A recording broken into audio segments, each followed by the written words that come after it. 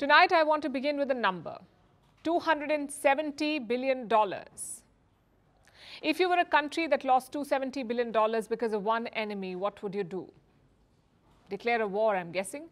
But that's not happening in this case. These numbers are from India. This loss was caused by climate change. In 2022, India lost 8% of its GDP to climate change. That's around $270 billion. And going forward, it will be worse. Climate change is bleeding India, so much so that now the country's top court has weighed in. That's India's Supreme Court. It says Indians need protection from climate change. The court has delivered a landmark verdict linking climate change to fundamental rights. And this is a big step forward, not to mention very important.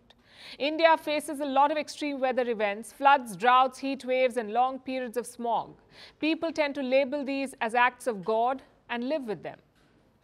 But they should not have to. India's Supreme Court says this goes against our right to life, a right guaranteed in the Constitution of India. So by extension, we also have the right to a clean environment. And we must get protection from climate change. The court was hearing a matter related to an endangered bird.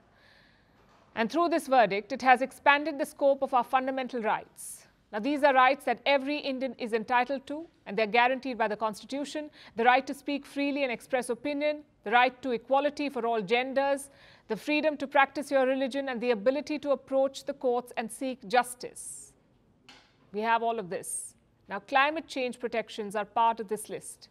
The court has recognized the sweeping effects of climate change. Air pollution can make you sick, droughts can hamper access to food and water, floods and storms can uproot communities, and even if you feel that you're not directly affected by any of these events, it will eventually come to you. Because climate change also hurts the economy. Consider what's happening right now. An intense heat wave is sweeping most parts of the country. It is expected to last till June, and that's very bad news for Indians because half of our working population works outdoors. That's some 49% of Indian workers. More than 230 million people. They work outdoors in India. Can they survive this intense heat?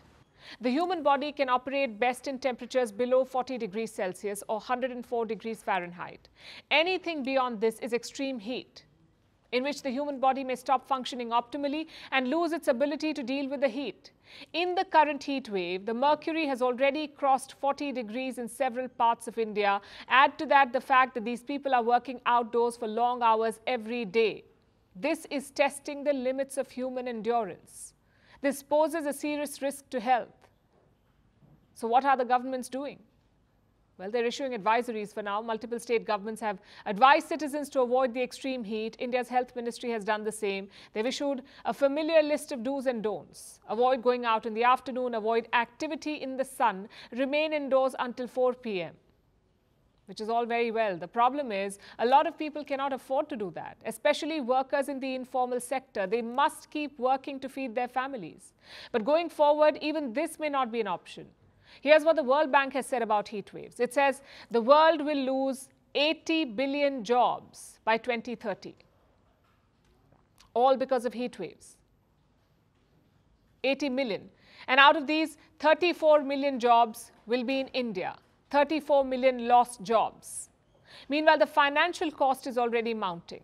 In 2021, India lost over $150 billion due to heat waves. This is across key sectors of the economy. India's central bank has also expressed concerns. That's the RBI, the Reserve Bank of India. In a recent report, the RBI said there is a direct link between climate change and inflation.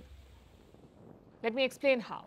Number one, extreme weather events can impact agricultural production, disrupt the flow of essential goods and cause prices to shoot up. Number two, extreme weather reduces the productivity levels of the workforce.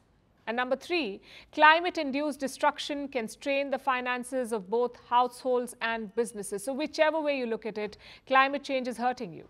And we need policy intervention to protect people from it, which is why the order from India's Supreme Court is welcome. It's a much-needed call to action.